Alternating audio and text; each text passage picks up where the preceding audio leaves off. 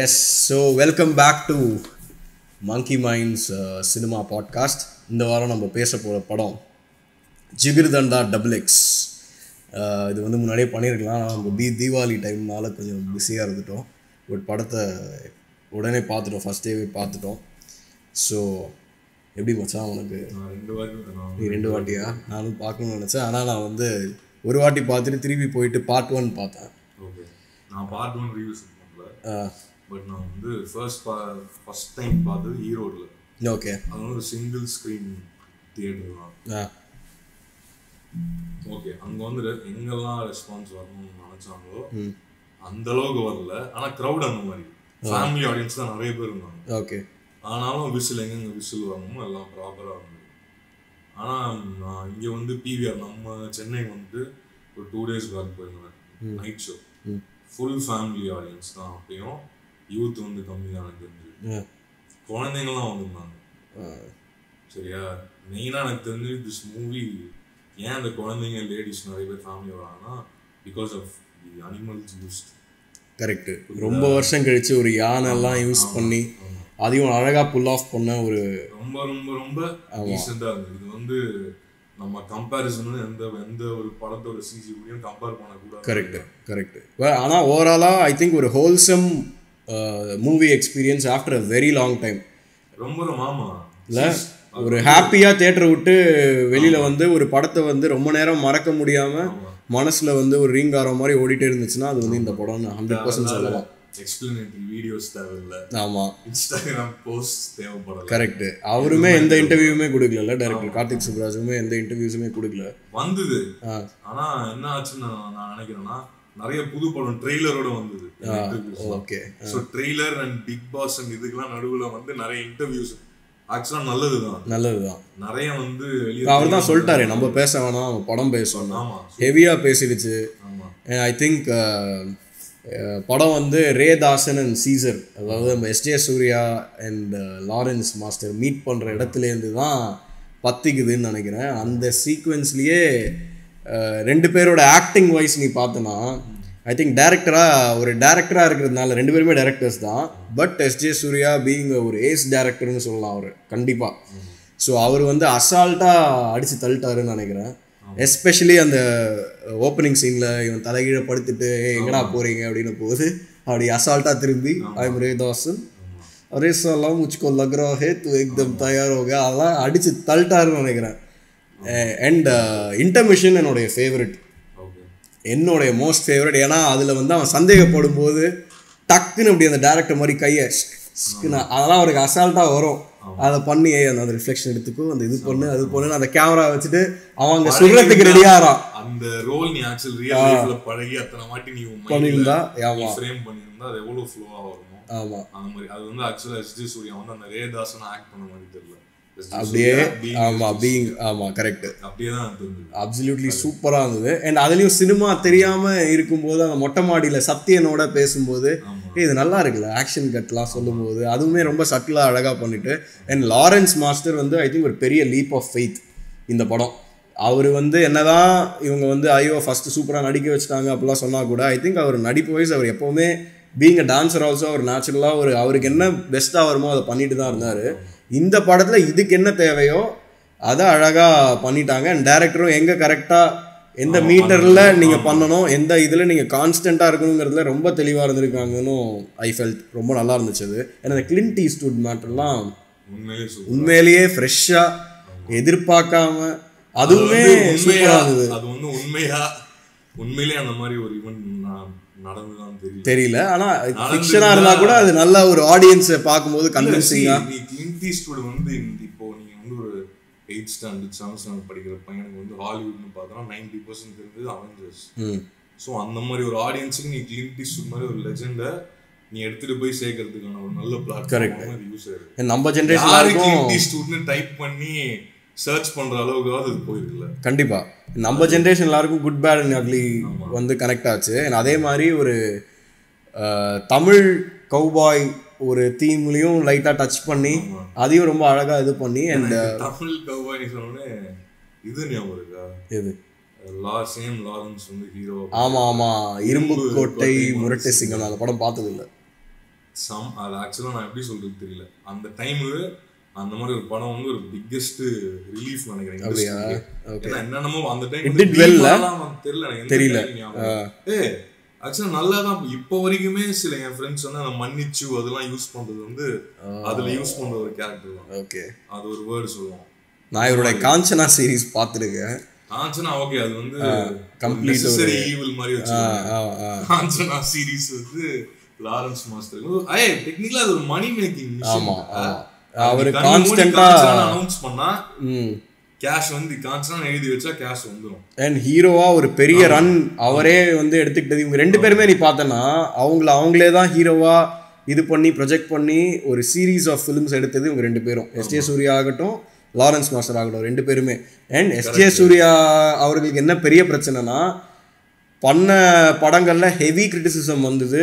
எல்லாமே கொஞ்சம் adult subject.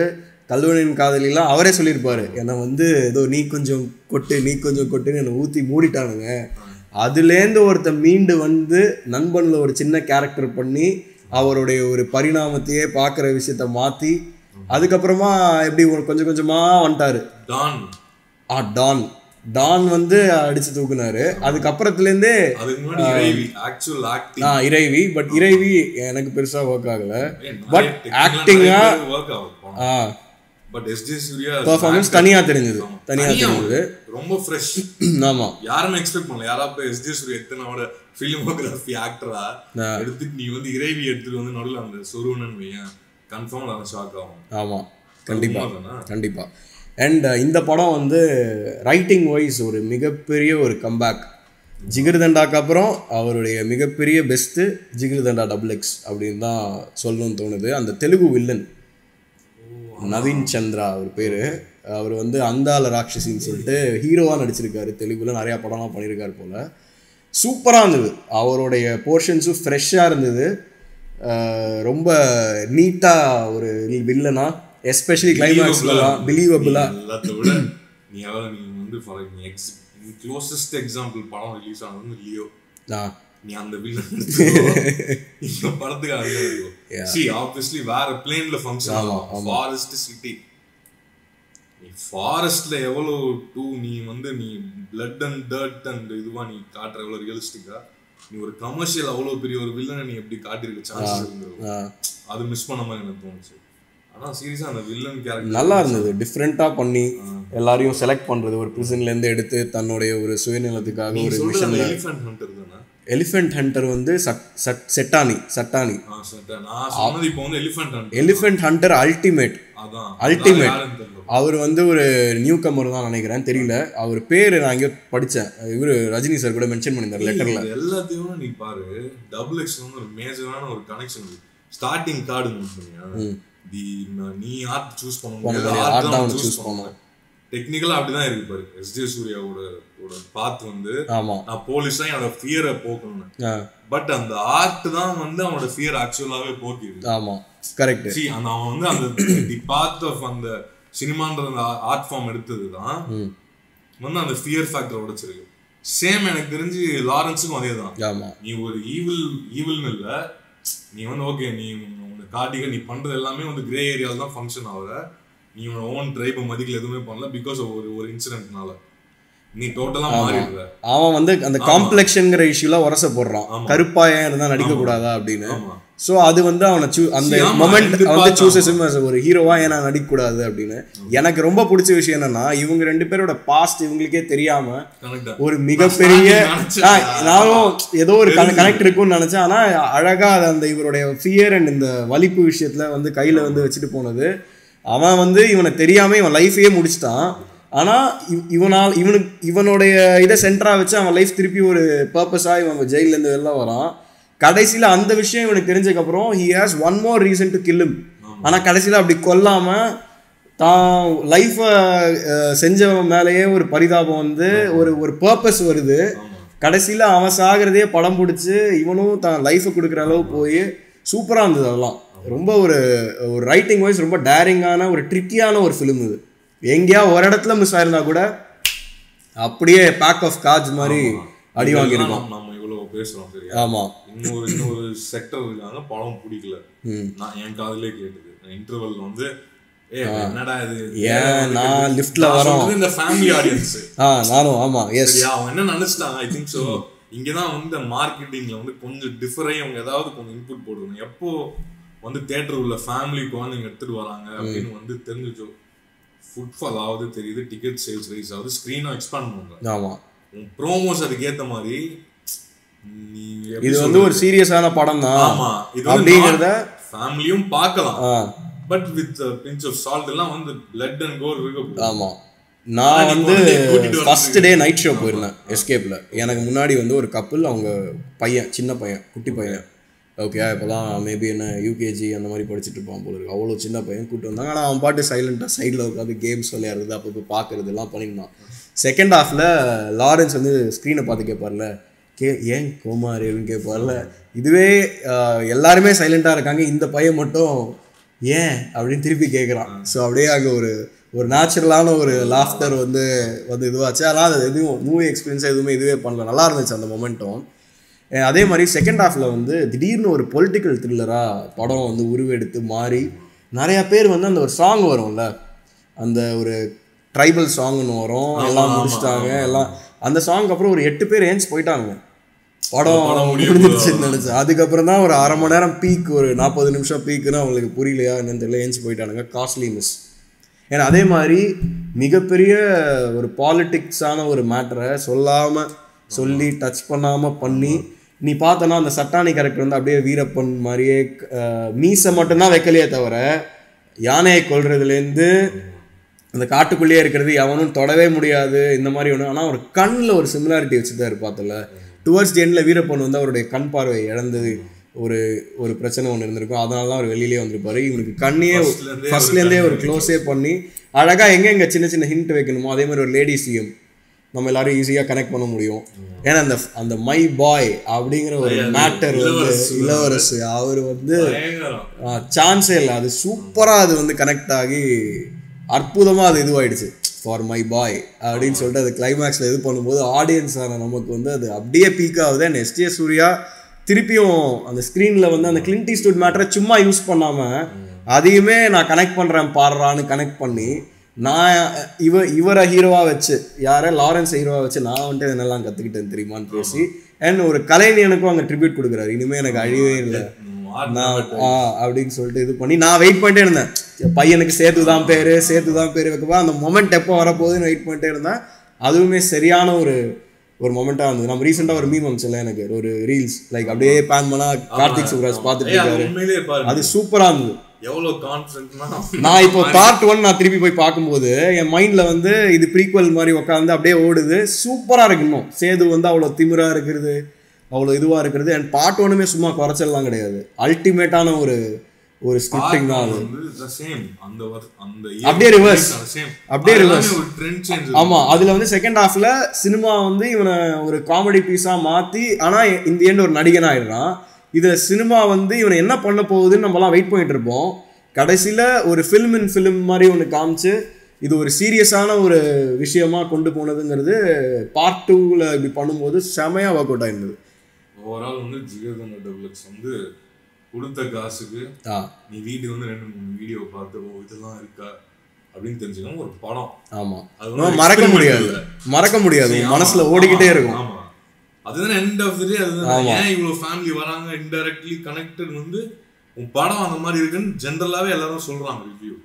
ஆமா, எதுவும் எந்த விதமான எனக்கு தெரிஞ்சு நெகட்டிவ் பாயிண்ட்ஸ் நீ எடுத்துக்கிட்டோன்னா எனக்கு தெரிஞ்சு அவ்வளவா இல்லடா. லென்த்தை வந்து ஒரு சில பேர் விஷயமா சொல்றாங்க, பட் எனக்கு தெரிஞ்சு இந்த படத்துக்கு தேவைப்படுதுதான் வந்து எல்லாத்தையோட சினிமாட்டோகிராஃபி அந்த பேட்ட டோன் வந்து அந்த கலர் அப்படியே நீ எடுத்து வச்சா சூப்பர், அது ரொம்ப அழகா இருந்தது. அண்ட் கோடையில தான் ஷூட் பண்ணிருக்காங்க போல, ஃபாரஸ்ட் போர்ஷன். ஆமா, செட்லாம் போட்டு ஆர்ட் டிபார்ட்மெண்ட் இது நோட் பண்ணி எஸ்ஜே சூர்யா வந்து ஒரு கிம்பிள் ஒரு இது மாதிரி வச்சிருப்பான். ஆமா, கேமரா. ஆமா, அந்த லாஸ்ட்ல வந்து அந்த போடா அப்படின்னு சொன்னது போன அப்புறம் அந்த இது இருக்கும் அதே இடத்துல அந்த கேமரா நெக் பீஸ் ட்ரைப்ஸ் பண்ணி கொடுத்த ஒரு ஆர்ட் ஒர்க் மாதிரி பண்ணிருப்பாங்க. நீங்க நல்லா படத்துல ஓகே கேமரா ஷூட் பண்ணிருப்பாங்க ஒரு சீக்வென்ஸ்ல. உண்மையிலேயே சூப்பரா இருந்தது. அதெல்லாம் வந்து நீ இப்போ ஃபார் எக்ஸாம்பிள் ஒரு நீ வாழ்ற இடத்துல உனக்கு ஃபோன் இருக்கு, நீ எல்லா டெக்னாலஜி இருக்கிற இடத்துல நீ ட்ரைபுக்கு போற, நீ உங்ககிட்ட வந்து ஒரு ஸ்டெபிலைசேஷன் ஒரு மேட்டர் எல்லாம் இல்லைன்னு சும்மா நீ போட்டு கழுத்துல போட்டுக்கிட்டு ஒரு ஆர்ட் டைரக்டர் இந்த கேமராக்கு இந்த மாதிரி ஒரு செட் பீஸ் பண்ணலாம்னு யோசிச்சதே உண்மையிலே சூப்பரான ஒரு விஷயம் தான். ப்ரொடக்ஷன் டிசைனாகவும் படம் சூப்பர், சினிமாட்டோகிராஃபி வேற லெவல், அது வந்து எங்கேயுமே குறையே கிடையாது. எடிட்டிங்குமே இந்த படத்துக்கு என்ன தேவையான பேஸோ அது அத்தனையுமே இருந்தது. மியூசிக் வந்து ஒரு தமிழ் கவுபாய் இஷ்ஷான அந்த ஒரு தீம் மியூசிக் போட்டதாகட்டும், எங்கெங்கே கரெக்டாக பார்ட் 1ஓட பிஜிஎம்மை எங்கெங்கே போட்டால் ஆடியன்ஸ்க்கு வந்து அந்த கூஸ் பம்ப்ஸ் மொமெண்ட் வருமோ அங்கங்கே அது கரெக்டாக வருது. அந்த ஜிப்ரிஷ் பிஜிஎம்லாம் கிளைமேக்ஸில் வரும் பார்த்தியா, அதெல்லாம் வந்து அப்படியே பிரெத் டேக்கிங்காக இருந்தது. ரொம்ப ரொம்ப என்ஜாய் பண்ணோம். ஓவராலாக எதுவுமே ஃபோர்ஸ்டாகவே இல்லை. ஆமாம், இதில் இந்த எலிஃபென்ட் சம்மந்தப்பட்ட நீங்கள் வந்து நான் பாவா செல்லதுரை ஒரு கேரக்டர் பண்ணியிருக்காரு. ஆமாம், டைரக்டர் சந்திரன் அப்படின்னு. அவர் வந்து ஃபியூ இயர்ஸ் பேக் அவரோட சேனல்ல யானை டாக்டர் அப்படின்னு ஒரு கதை, எனக்கு அப்போ அப்படிதான் பாவா செல்லதுரை யாருன்னு தெரியும். ஓகே, நான் இந்த புக்கு படிச்சது, நான் எந்த புக்குன்னு படிக்குமா எனக்கு தெரியாது. நான் வந்து ஆக்சுவலி அந்த ஸ்டோரி கேட்டு அதுல வந்து அவர் சொல்லியிருப்பார் இடத்துல, அந்த ஏதோ ஒரு யானைக்கு பிரசவம் அப்போ இல்லைன்னா காலில் ஏதோ சம்திங் ஒரு டேமேஜ் ஆகிடும். அந்த யானை டாக்டர் வந்து அவர் ஒரே ஆள் தான் doctor, to take care of எத்தனையோ ஹெக்டேர்ஸ் ஆஃப் ஃபாரஸ்ட். எல்லா யானைக்கும் அவர் இருக்கிற இடம் தெரியும்.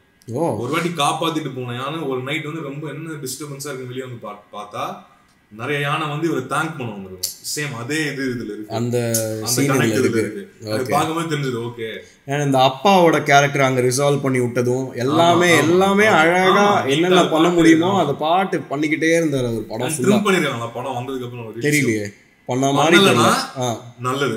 அந்த மாதிரி தேவையே இல்லை. அதான் நீ screen play says it all, நீ வந்து எழுதிட்ட, நீ ப்ராப்பரா நான் எக்ஸிக்யூட் பண்ணிட்டா, எடிட்டேபிள்ல தேவையில்லாத எடுத்துட்ட, அவ்வளவுதான். ஆமா, எனக்கு தெரிஞ்சு இந்த ஜென்ரேஷன் ஃபிலிம் மேக்கர்ஸ்ல ஒரு பக்காவான ஒரு ரைட்டர், ஒரு ஹானஸ்டான ஒரு ஃபிலிம் மேக்கர் அப்படின்னா வந்து 100% நம்ம கார்த்திக் சுப்ராஜ் டைரக்டர் நம்ம சொல்லலாம். ஏன்னா அதை வந்து அவர் இந்த படத்துல சூப்பரா ப்ரூவும் பண்ணிட்டாரு. நானே படம் ட்ரெய்லர்லாம் பார்த்து கன்ஃபார்மா வந்து படம் வந்து வொர்க் அவுட் ஆகாது அப்படின்ற ஒரு மைண்ட் செட்ல எனக்கு அந்த ஃபர்ஸ்ட் ப்ரோமோ ஒன்று படத்துக்கு அதுக்கு சம்மந்தமே இல்லை. லைக் அது ஒரு மாதிரி எஸ்டாப்ளிஷ் என்னடா இது ஒரு டிஃப்ரெண்ட், கம்ப்ளீட்லி டிஃப்ரெண்ட் இது. ரெண்டு கேரக்டர்ஸுமே லாரன்ஸ் மாஸ்டரும் சரி எஸ்ஜே சூர்யாவும் சரி ரெண்டு. ஆனால் இந்த ரெண்டு பேரை வச்சு ஒருத்தனால இந்த மாதிரி ஒரு ஆட்டம் ஆட முடியுதுன்னா வேற லெவல். சரியான சம்பவம் இந்த படம். loved it, absolutely loved it. இதை முடிச்சிட்டு கண்டிப்பா பார்ட் 1 பார்த்தா இன்னுமே எல்லாருக்கும் ஒரு இதுக்கு நான் ரிங்டோனாவே வச்சிருந்தேன். ரிங்டோன் வந்து பார்ட் 1 வந்து மியூசிக்கலி, அது ஒரு மியூசிக்கல் கேங்ஸ்டர். அது பாபியோட கரியர் பெஸ்ட்னு நினைக்கிறேன். பாபி சிம்மா வந்து ஆக்சுவலா எனக்கு தெரிஞ்சு ஆக்ட் பண்ண ஒரு படம், அந்த ஒரு அல்டிமேட்டான ஒரு ஆள் வந்து கார்த்திக் சுப்பராஜ். ஆமா ஆமா, நல்லா பாரு. பேட்டையெல்லாம் எனக்கு என்னமோ ஆக்ட் பண்ண மாதிரிலாம் தெரியும். பேட்டையில் ரோலுமே ஒரு அவருக்கு வயசுக்கு ஏற்ற ரோல் மாதிரி இல்லை. பட் ஓகே, இது வந்து எல்லாத்தையுமே தான் ஒரு கிரியேட்டர் வந்து he should first acceptல எங்கேயாவது தப்பு பண்ணால் எஸ் நான் தப்பு பண்ணேன்னு அக்செப்ட் பண்ணிட்டு தான் எங்கே தப்பு பண்ணாலும் அதை ரீவிசிட் பண்ணி அதை அத்தனையும் சரி பண்ணி திருப்பியும் ஒரு சாலிடான ஒரு ஸ்க்ரீன் பிளே ஒரு படம் என்னால் கொடுக்க முடியும் அப்படின்னு சொல்லிட்டு இந்த படம் பண்ணியிருக்காங்க. ஸோ எல்லாருமே தியேட்டரில் போய் பார்க்கணும். இதை மிஸ்ஸே பண்ணக்கூடாது. இந்த தியேட்டர் எக்ஸ்பீரியன்ஸை ஹைலி ரெக்கமெண்ட். நல்ல சவுண்ட் சிஸ்டம் இருக்குது தியேட்டர். ஆமாம், போய் பார்க்கணும். Sound place very. ஆமாம், but ever since PVR took over SBI சீட்ஸ்லாம் பேடாக இருக்குது, ரொம்ப பேடாக இருக்குது, உட்காரவே முடியல. நான் ரீசெண்டாக அந்த killers of the flower Moon பார்த்தேன். ஆமாம், பட்டருக்கு எக்ஸ்ட்ரா என்னது 20 rupees. ஸோ ஓவராலாக ஒரு கேப்சியூலாக இந்த படத்தில் நமக்கு பிடிச்ச விஷயங்கள் என்னென்னு அப்படியே சொல்லிடுறேன். ஓவராலாக ரெண்டு பேரோட ஆக்டிங் அல்டிமேட். போட்டி போட்டு நடிச்சிருக்காங்க, ஆனால் அது தெரியவே இல்லை. லாரன்ஸோட காஸ்டியூம் சரியான காஸ்டியூம். நான் சீரியஸா ஆமா, அந்த சேர், ஆமா சேர், அந்த சேர் ஆர்ட் வொர்க், ஆர்ட் டிபார்ட்மென்ட் உண்மையிலே அது சூப்பரா. அந்த தியேட்டர், அந்த அவங்க கூட சுத்தி இருந்த கேங்ஸ்டர்ஸ், அதுல ஒரு லீக்கேஜ், அந்த லீக்கேஜை வந்து அரெஸ்ட் பண்ற விதத்துல தான் எஸ்ஜே சூர்யா பீக்கா வராரு. அந்த இவன் ஒருத்தன் அவன் உடையிட போறானோ அப்படின்னு சொல்லிட்டு பார்த்துட்டு ஐ திங்க் இந்த ஏரா வந்து நம்ம ஈஸியா சொல்லலாம், இது எஸ்ஜே சூர்யாக்கான ஒரு ஏரா. அது வந்து மெர்சல் தானே, மெர்சல்லேருந்து ஸ்டார்ட் ஆச்சுன்னு நினைக்கிறேன். அந்த வில்லன் நீ நல்லா பாரு, இன்னும் கொஞ்சம் வருஷத்துல நார்மல்னால் எல்லோரும் டென்ஷன் ஆவானுங்க, சிசேரியன் தான் சந்தோஷப்படுவானுங்க அப்படின்னு. அதுலேருந்து அவர் வந்து தான் யாருன்னு திரும்பி திரும்பி வேறு பரிணாமங்களில் என்னால் என்ன வேணால் நடிக்க முடியும். நீ அவருடைய டேரக்ஷன்லேயே குஷியில் வந்து அப்படியே ஒரு ஃபாஸ்ட்டாக ரோடை கிராஸ் பண்ணிவிட்டு இவனை நல்லா பார்த்து வச்சுக்கோங்க இவன் தான் அப்படின்னு. ஸோ தன் அப்பத்துலேருந்தே ஒரு கஷ்டப்பட்டு ஒரு ஆக்டராக ஸ்க்ரீனில் எஸ்டாப்ளிஷ் பண்ணி என்னை எத்தனையோ பேர் வந்து இவன் என்ன நடிக்க போகிறான்லாம் சொல்லி என்னை படத்தில் நிறையா ஒரு இன்ட்ரோ சாங்லாம் வச்சு தன்னை செதுக்கி இப்போ ஐ திங்க் இஸ் ஒரு என்ன சொல்கிறது, ஒரு வைன் இன் ஓல்ட் பாட்டில் என்ன சொல்லுவாங்க, அந்த ஓல்ட் அந்த மாதிரி ஒரு சூப்பரான ஒரு சரக்காக இருக்கார் அப்படின்னு சொல்லிட்டு. So camera super, editing super, எல்லாமே சூப்பர், டைரக்ஷன் சூப்பர், மியூசிக் ஒரு ஹோல்சமான நிஜமாவே ஒரு படம் நல்லா இருக்குன்னு தைரியமாக சொல்லக்கூடிய after a long time Tamil சினிமாவில் ஒரு தெரியான ஒரு படம் ஜிகர்தண்டா டபுள் எக்ஸ். மிஸ்ஸே பண்ணாதீங்க. ஃபர்தர் நம்ம இன்னும் நிறையா அடுத்த படங்கள்லாம் இன்னும் சீக்கிரமாக ரிலீஸ் ஆகும்போதே நாங்கள் இதை பற்றி பேசுகிறதுக்கு வீடியோஸ் கூட ட்ரை பண்ணுறோம். So wishing the whole team congratulations and hearty congratulations and all that. So yeah, stay tuned. இன்னும் நிறையா பேசுவோம். Signing off, this is Sri Vishnu and Kishore. Yeah.